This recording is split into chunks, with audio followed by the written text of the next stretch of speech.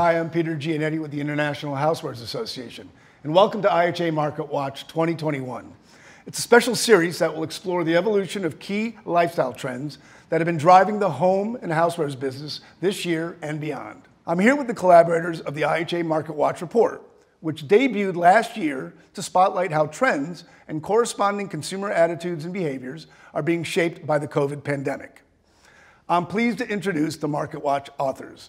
I have Leana Salamah, who's the Vice President of Marketing for IHA. I have Tom Mirabile, who is the founder of Springboard Futures and the Consumer Trend Analyst for IHA.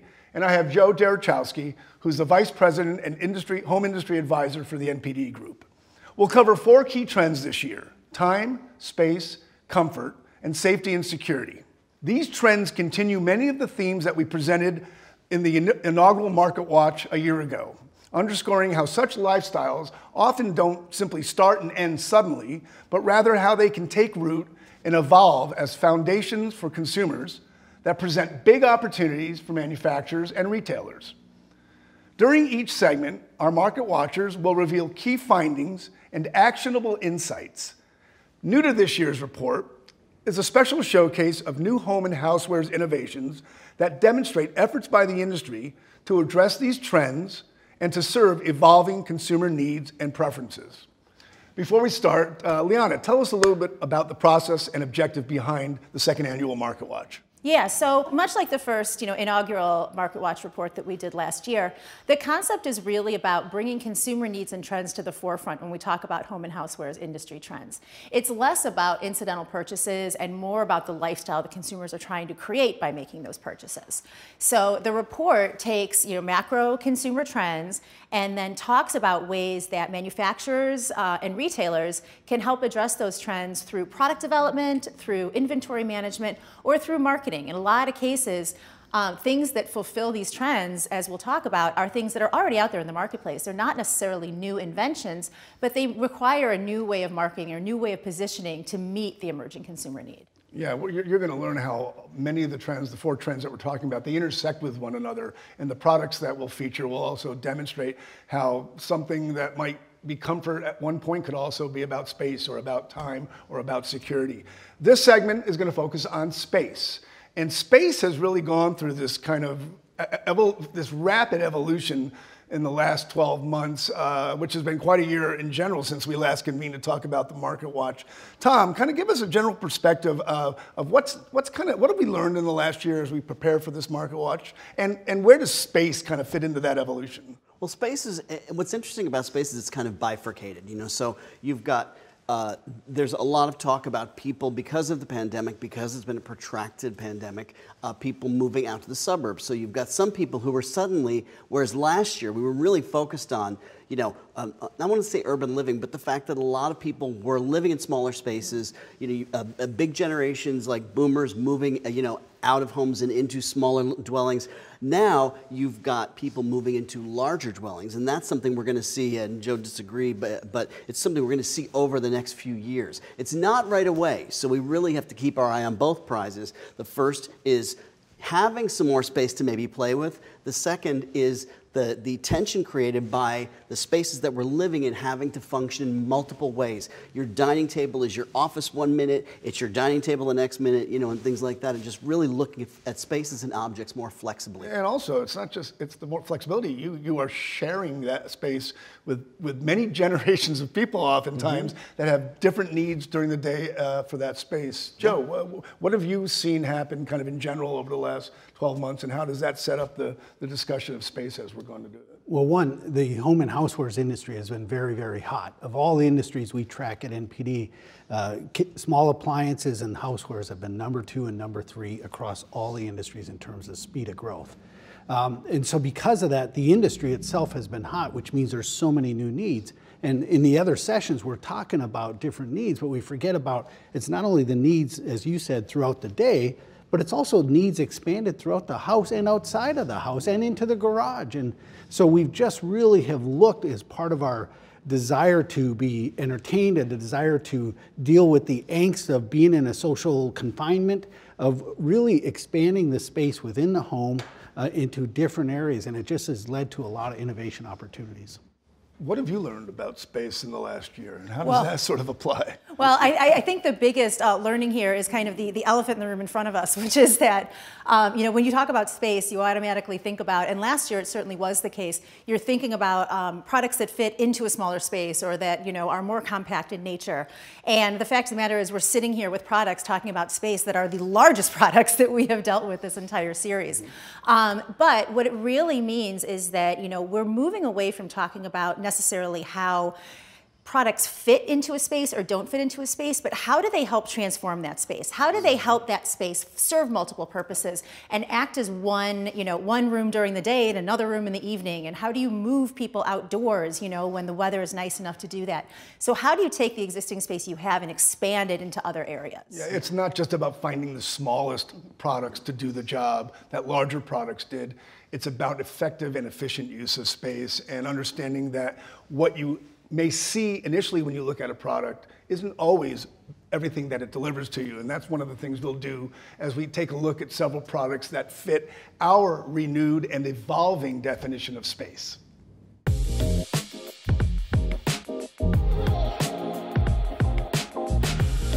Okay, so sometimes it's about, expanding your spaces, into the outdoors and repurposing rooms for other functions. But sometimes space really is about space and about conserving space and about things that store in a more compact manner that allow you to maximize, cabinet space in particular when it comes to kitchens. So what we have here is the Master Pro Smart Casserole set by Bergner. And of course, when you look at it like this looks like it would be an absolute pain to store, right? But what's great about this is it nests absolutely perfectly. So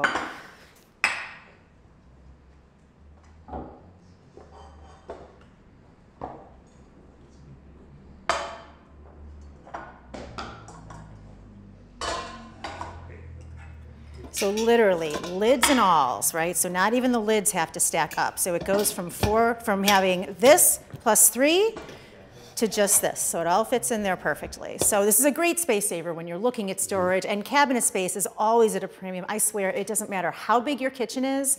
It's like they say about purses, right? Mm-hmm. You will expand to fit the space that you have. Mm-hmm. Bergner does a great line of saute pans as well, fry pans that nest beautifully. But I think when we look at this type of product, and a lot of what we're looking at today, it's got to have a design aesthetic. The era of something that's functional but passable in terms of the way it looks, it's gone. Now functionality, and because our spaces are, we're more concerned about our spaces. Sometimes, for some people, this has to be out. Mm-hmm. It's, for small apartment dwellers, the biggest pieces sometimes wind up sitting on the stove, and it's got to look great. It does. Joe, do you have any insights on kind of kitchen use right now and how consumers are adapting to that? Well, one, sales of all cookware and bakeware is doing very, very well. I think what's happening is when we looked at this, we're looking at a lot of the demographics. In the demographics, part of the growing demographics is that group that's hitting that empty nester stage. So do they upsize? Do they downsize? Do they remodel? Do they buy a second place? How does that work out? But in the end, they're going to be trying to maximize the space they have. The other part is the group that's retiring, and about a third of them move away from home. So again, it's going to be a smaller space that they're really trying to maximize. So anything that can help maximize the space that you have is there. And as you said, it's not just for that group of population, but anybody in their kitchen is always trying to maximize as much space as they have. Well, and I feel like I've heard a lot more lately as more and more people are able to work remotely, and it looks as though that's going to be the norm for the time being. And as virtual learning has become, certainly, believe me, it's come a long way from where it was a year ago. It's not perfect yet, but it's come a long way. I keep hearing more and more stories about people who are planning to sell their homes and buy a giant RV and cruise the country, and kind of live that lifestyle for a while. And again, you want to talk about space being at a premium. I know some of these RVs have these great, expandable compartments, everything else, but if you're going to live in one, your space is absolutely at a premium. The one last thing is, when you talk about this type of product, you talk about share-worthy, you talk about, again, we're sharing a lot of the things that we're doing. We're sharing our cooking, expedition, so to speak. And something like this, you can see what's going on in it. Because it has a part of the process. Clear lid on there top. are, a lot of the things that we're looking at today, they look great. They're photogenic while you're in process, which is important.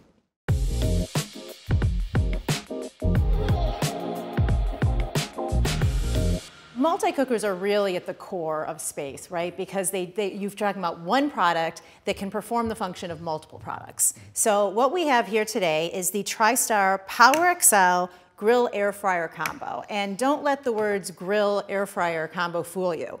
This bad boy can cook 12 different ways, including sous vide, including steaming, including sauteing, including slow cooking. So it has a multitude of functions, takes the place of all kinds of different appliances. So with one piece of machinery here, you can accomplish 12 different types of cooking. Technology has changed the ability to apply various cooking methodologies to the product, and now consumers totally embrace the multi-cooker technology. Joe, you must have some research indicating over the last several years how this general category has grown and maybe some of the sort of subcategories encompassed by it? Well, cookers themselves has been growing dramatically over this period, especially because we're eating more meals at home. I think the key when we think about cookers is the ability to be utilized frequently. Right. So whether it is something that is utilized multiple days, dinners during the week, whether it's utilized at dinner, lunch area or breakfast, or just different cooking techniques is important because we want to limit the number of items that we have on the counter or in the cabinets. But as we do that, the key is that it still performs. So the big opportunity that cookers really has is because consumers will be working from home forever, for a long time, whether it's even on a hybrid model, cooking more than before, there's a chance at lunch that we really haven't tapped into. There's a chance at dinner because there'll be more frequency of them happening, and the same thing at breakfast. So anything that can help hit all those different occasions and hit as many occasions as possible is great. Emphasis on performance. They do expect every function to perform at the highest level. And what I really like, with this one in particular is that in addition to kind of the traditional comfortable cooking methods, right, like grilling, like even air frying has become relatively mainstream. It also does things like sous vide, which has, it's been around, but not everybody's tried it. So in addition to kind of performing, the blocking and tackling that it needs to do, it also provides opportunity for consumers to try something a little bit different. What I like about it is you have to really think about less and less the way this works when you do these separate settings. Each one, the temperature and the time is already set in. I don't have to deal with separate things. And one of the things that we're hearing more about is cooking days, because there's been a degree of, cooking fatigue, baking fatigue. So people are starting to talk about, okay, Sunday's my cooking day. With something like this, with a multi-cooker, you can do a whole bunch of things for the rest of the week in one day. They go in the fridge, you store them. And, it's sort of counterintuitive to talk about space and then have this thing that's big. But as Joe said, you can't ignore the fact that it replaces so many other things well. I know how passionate you are about content as, a part of what goes along with all of this. And, you'll be pleased to know that the instruction booklet for this comes with something like 25 different recipes for all of these different types of cooking techniques. So that again, and we've talked about this before, if there is something, if you've never done, air frying before, if you've never done sous vide before, it makes it accessible to you by offering you a recipe to get you started, get you comfortable with it, and then you can go from there. And to keep you interested. Products have to evolve with the consumer. Our business, a lot of the great products we've looked at over the course of this week have been about evolutions of things that were already happening. This is great whether I'm in or whether I'm having people over again and I want to show my stuff, and but content is essential to anybody. I think one of the things which you call out, which is a great point, is we have to win the consumer's mind and we have to win the consumer's heart early. The retailers depend on it. So it's critical that brands work hard to help win that heart and mind to help create the pull into the retailer for those needs. So anything that they can do to win that part of it is also going to help our retailer partners.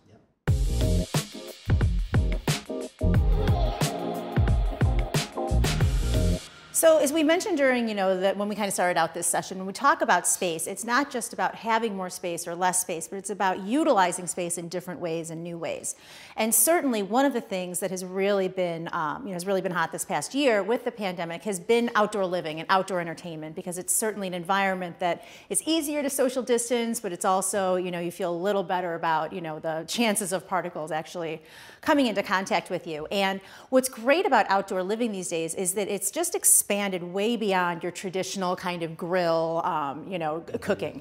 So what we have here is the Uni pizza oven, and this is an outdoor gas-powered pizza oven that can cook a pizza. It heats up in 15 minutes, and it cooks a pizza in 60 seconds, a 12-inch pizza. Wow. Yeah, so when you talk about entertaining, I mean, and again, in other sessions we've talked about customization and, you know, giving people their choices, but it is very easy to cook essentially, you know, a personal or two-person size pizza in 60 seconds, move on to the next one, and have yourself kind of a traditional pizza party, but outdoors. Yeah. As you move more of your life outdoors, you're bringing more stuff outdoors. Yep. And in this case, this is a product that actually is a relatively compact product, even though it's being used in an outdoor space. So they've taken that into consideration in terms of trying to increase and enhance its utility.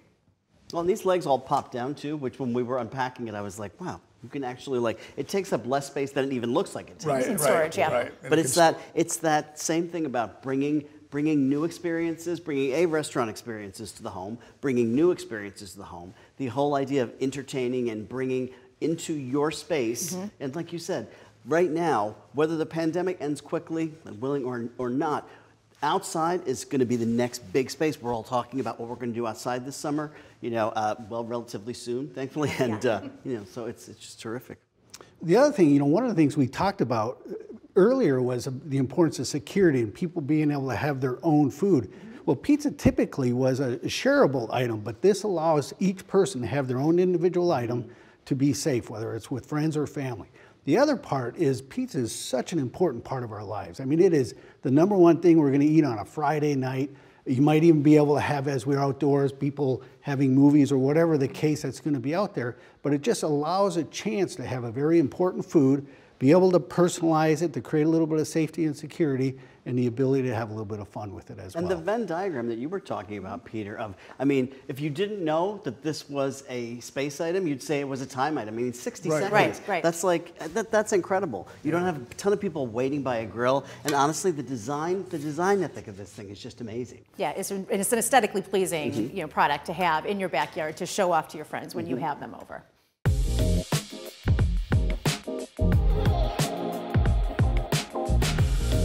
This next product is one that I personally am really excited about. It hadn't even occurred to me to look for something like this until it came across my desk a few weeks ago. This is the WBM Smart Projector, and what this does is it can throw a 120-inch picture onto a wall from only 7 inches away, which if you think about a traditional projector, to create an image that large, think of how far back the projector has to be from the wall. This really enables you to turn just about any space, just about any blank wall that you have into a television or a movie screen or an entertainment center. I mean, when we talk about space transformation and what that means, this is, you don't think of all the things you can do with it right away. I mean, like right now, one of the big things on Pinterest and Instagram both are talking about, you know, backyard movie nights, like drive-ins, creating drive-ins, things like that. Also, to be honest with you, if there's a big sporting event going on in the house and people come over, it's like, I can't send them anywhere except for the living room. This, I can send them out of the house. Right. You know, I mean, you can literally take, or your kids are gaming. Your man cave in the garage, right? You can make any place the room you want it to be if it has to do with entertainment. Yeah, you can move this really wherever in the home right now. It can go in the garage if you're going to set up a shop in the garage. You can go down to the basement. You can go into the living room. You can go in the kids' room. It's really one of those items that it's transformative. Yeah. It's one of the things that during the pandemic, we have seen so many unique creative hacks that the consumer has done. And if we can just watch for them and look for them and think, how can we leverage those? How can we participate in them? And part of it is just, as you said, people were anxious and wanting to see friends and family, so they started doing more of the outdoor. People knew when the weather got colder, we still want to visit with folks, but we need to do it in a safe way, so we did the makeshift for the garages. It's these little adjustments that you go, okay, now if we do it, they're going to entertain, they're probably going to feed themselves, there's so many little needs that they're going to have in each of these spaces. We just have to look at them and think about it differently. Yeah, it's really the definition of when we talk about transforming a space and saying that a space can be one thing during the day and it can be something else in the evening, can be something else on the weekends.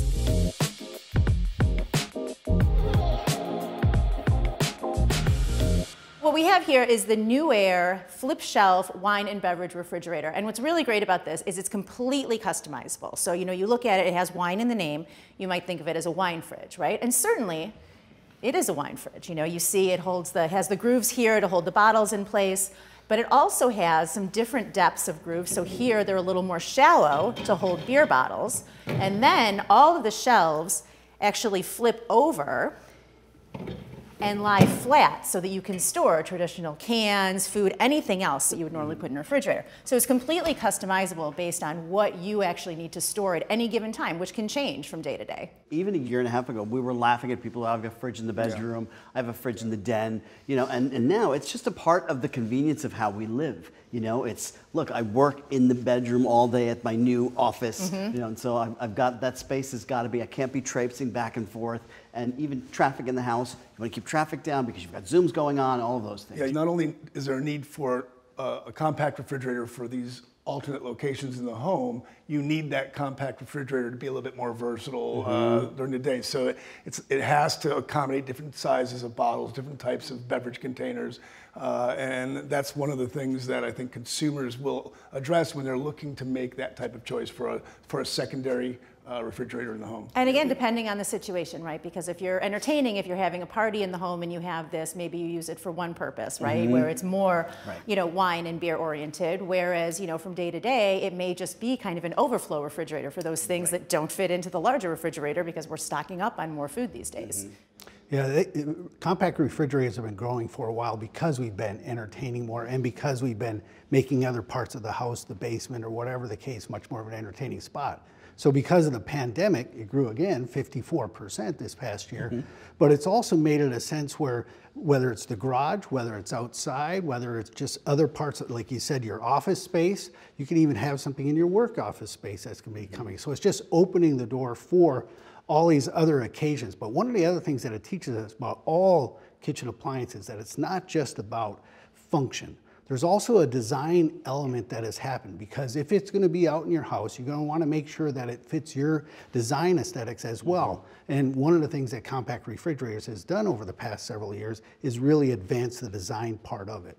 I think the other thing is that we've seen a lot of movement in specialty refrigerators. Like wine refrigerators only hit a like 10 or 20, 15 degree temperature range. What I love about the new products that we're seeing is that flexibility. I want it to be a fridge that gets really, really cold, or I want, you know, there's more temperature flexibility in them, and that lets us use it for different things at different times. Right, it adjusts to our needs versus us having to only use it for one thing. The irony is that we would have thought of these as secondary refrigerators in the past. In many cases now, they're becoming primary refrigerators, absolutely. And the need, therefore, for not just great aesthetics, but maybe higher function, more features, more benefits, the willingness on the consumer to invest a little bit more in that type of product. Yep.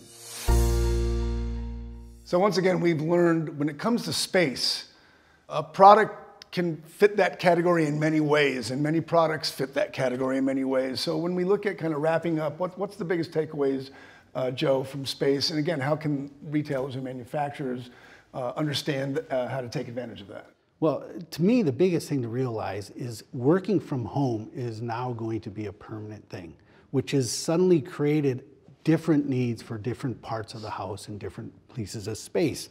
Couple that with the demographic shifts, there's just all these opportunities. So for manufacturers, it's thinking about each of the rooms. It's thinking about each of our needs, whether it's how we feed ourselves or what other needs that we have in each room. Is there a different way to think about it? For retailers, they have to understand that the consumers think in this way. So how can they put together a whole package to really allow the consumer either to maximize the space or to get more enjoyment out of the spaces and to be thinking about the other parts of the house? And almost how can they show the consumer that? Yes. They can do that in store maybe, or maybe they can utilize digital platforms to help tell that story as well too. How to inspire. Yeah. We've always been talking about for the last year aspirational trends. What do I want more of? I want more time. I want more space. You know, think beyond where we're living right now. We've got to start thinking post-pandemic. We've got, you know, and I think a lot of the products that we've looked at, the way we've been talking about it, is very You know, space is going to be important going forward in a lot of different ways. The most important thing, though, is our homes are now, you know, we went through periods of the home is a cocoon and the home is a professional space, it's an entrepreneurial space, it's a creating space. And we've gotten spoiled by treating it a different way every year. It is all those things at the same time. It is our workspace, it's our play space, it's our social space, it's all of those things. In a given room, maybe yes, all of those exactly, things at the same time. Exactly. Yeah. So it's important when we think of development, when we think of design, and when we think of marketing. You know, you keep hitting on that, Leana. It is all those things all the time. At the turn of a switch, it's got to be able to convert. Yeah, I mean, for me, that is the biggest thing, is about an individual room and how many different functions does it have to serve, whether it is from morning to evening or from weekday to weeknight. And I think the more products that come out that help to contain room functionality at different times so that you genuinely, here's what you don't want, right? You don't want to put a desk in the middle of the living room and then at night when you're having, you know, kind of movie night with your family, still have that desk there and just be reminded that it's really for something else. But, you know, one of those desks that folds up into the wall and goes away, that's totally different. Now you've truly transformed the space. You're not just using the space for two different things, you're literally changing the nature of that space from one moment to the next. And it's also one of the things you talk about marketing, like that's also the consumer telling their story with the space. So in addition to the functionality, it has to be their expression.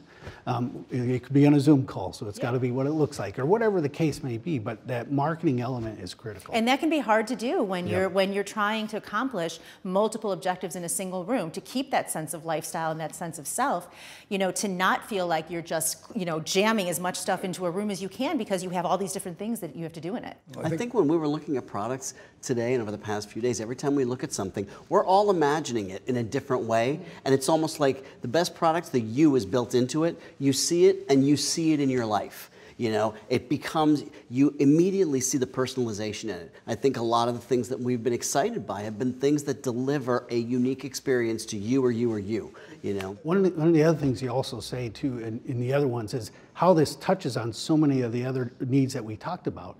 Because if you've got your space, as you said, if it's cluttered and it is jam full of things, your comfort level is going to go down.